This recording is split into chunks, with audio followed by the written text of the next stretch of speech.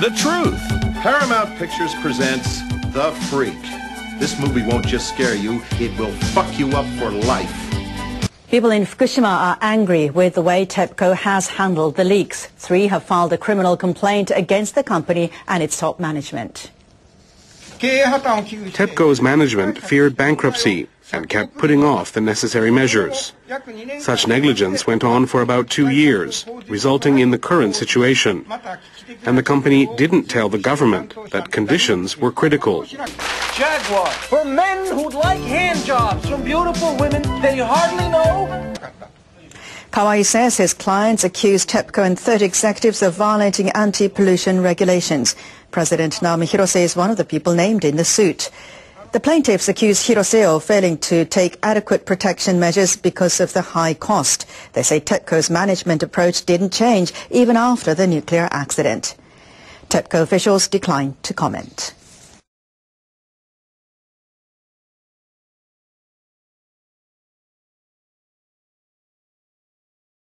Well, joining me in Doha is a former nuclear scientist with the Iraqi Atomic Energy Commission, Higashidori. Good to have you with us. First of all, help us to understand what is actually happening. Is radiation rising, or are investigators just getting better at recording the real level? They are getting better. They're using instruments which will detect higher levels of radiation. So the level hasn't actually changed? Is that what you're saying? No, there's leakage, which is serious. There's 1,060 tanks, stainless steel water tanks, that are holding the water, which they keep pumping into the damaged reactors and the spent fuel storage pools. So that water, when it comes out, it's radioactive, very radioactive. Is that, I mean, the question I'm getting at, the water coming out of that particular tank, is the radiation level rising? Outside the tank, yes. Inside the tank. So that's a big deal, isn't it? It is a big, well, it is a problem, a big problem. They have 1,060 of them, and apparently they've been there for 2 years, and some of them have rusted or they are leaking, and that's a lot to look after. But the point is that it's within the plant. It's not outside the plant. It's not, except it's going into the sea, into the Pacific Ocean. And the only people who have suffered are the fishermen. What do you want?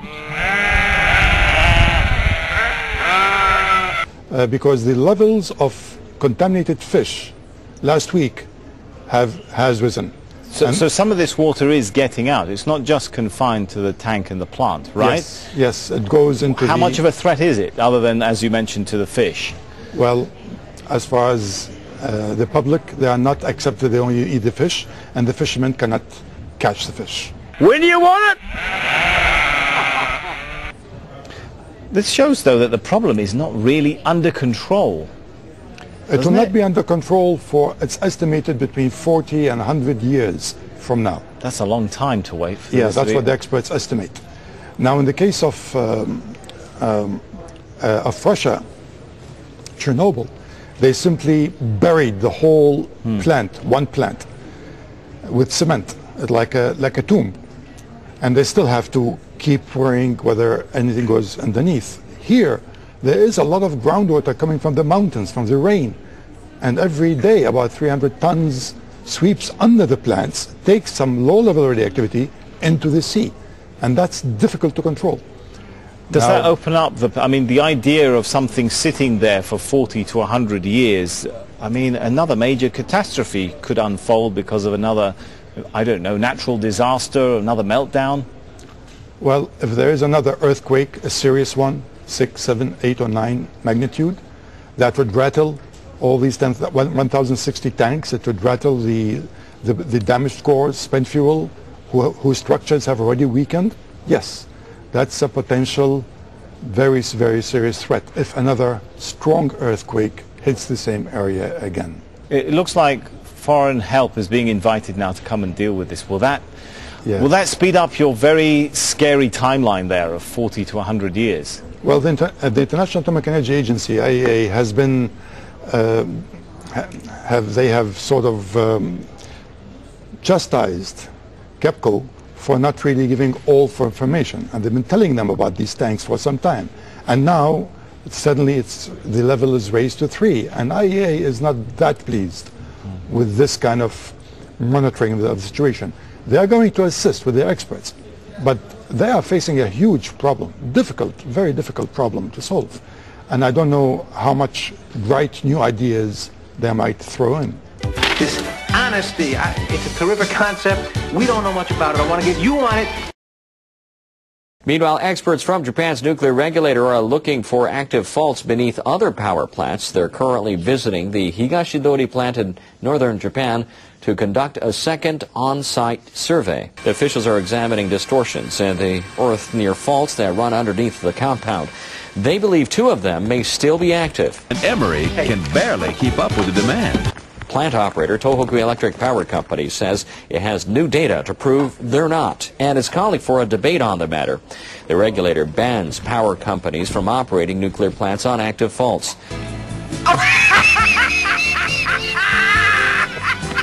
What's so funny now? I sometimes just think funny things. The Higashidori plant is one of 4 nuclear facilities where its officials are carrying out on-site surveys. They've already ruled that a reactor at the Tsuruga plant in Fukui Prefecture, central Japan, sits on an active fault. They also say there are no active faults at the Oi plant in the same prefecture. Japanese leaders are taking charge of the effort to address the crisis at the Fukushima Daiichi nuclear plant. The facility is generating 400 tons of contaminated water every day, partly due to groundwater seeping into damaged reactor buildings. Officials have approved a plan to spend about $470 million to deal with the problem. They'll use the money to decontaminate the water and to try to contain the leaks. They plan to do that by freezing soil around the reactors. We've drawn up a basic plan to achieve a fundamental solution to the problem of radioactive water, instead of reacting to each new problem as it comes up. Abe said people around the world are watching whether Japan can successfully resolve the Fukushima crisis. He pledged that his administration will make an all-out effort. Chief Cabinet Secretary Yoshihide Suga will lead a panel of government ministers to oversee work at the plant. Officials will be stationed near the site to improve communications with workers and with the plant's operator. Those responsible for the only 2 nuclear reactors still operating in Japan are shutting them down for regular inspections. That will leave all of the country's nuclear power generators idle for the first time in about 14 months. Workers with Kansai Electric turned off the number 3 reactor at the OE plant early Tuesday.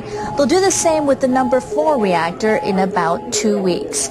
Experts and members of the Nuclear Regulation Authority say a fault running beneath the OE plant is not active. They agree that the fault has not moved recently and has no possibility of moving in the future. The government bans the operation of atomic power facilities above active faults. Operators of the OE facility and 5 other plants have applied for safety screening to restart their reactors. It's not clear whether the Nuclear Regulation Authority will give the utilities the green light. The president of Japan's Olympic Committee says Tokyo is safe enough to host the 2020 Summer Games. Until he gets a little help I'm quite visibly moved. from some people who can barely keep up with reality. Tsunekazu Takeda has sent a letter to all other members of the International Olympic Committee, assuring them that radiation levels in the air and water in Tokyo are normal. Takeda was responding to international concerns that some of the contaminated water at Fukushima Daiichi reached the Pacific Ocean. The last to go will see the first 3 go before her. Meteorologists say a tornado that struck an area near Tokyo was the result of some unusual weather. They say a type of thunderstorm called a supercell created the twister. Such storms contain rotating updrafts of air and they can be deadly. The winds whipped up in mid-afternoon. They left a trail of debris in the city of Koshigaya. More than 60 people were injured. About 600 buildings were damaged. Roughly speaking, the cloud wasn't even 500 meters above the ground. That's really low. The funnel measured somewhere between 50 to 100 meters across. It was one of the largest tornadoes ever in Japan. Scientists at Japan's meteorological agency have surveyed the damage. They've determined the tornado's strength. They say it measured 1 or higher on a scale between 0 and 5. The scientists say a level 1 tornado packs winds of about 120 to 175 kilometers per hour. How about a little fire, Scarecrow? You cursed rat! Look what you've done! I'm melting! Melting! Oh, what a world! What a world! Some Japanese lawmakers want to impose tough prison terms on public officials who leak important secrets. They've approved the outline of a bill to protect sensitive information about national security. A working group from the ruling Liberal Democratic Party is in charge of the bill. The outline says some security information should be protected by strict confidentiality, and it recommends that public officials who leak such information serve up to 10 years in jail. All right, well, major Japanese companies are joining hands now to encourage foreign tourists to spend more in the country. They have set up an organization in an effort to double sales to those visitors. The Japan Shopping Tourism Organization has been established by about 20 companies. They're in the tourism, retail, and related businesses.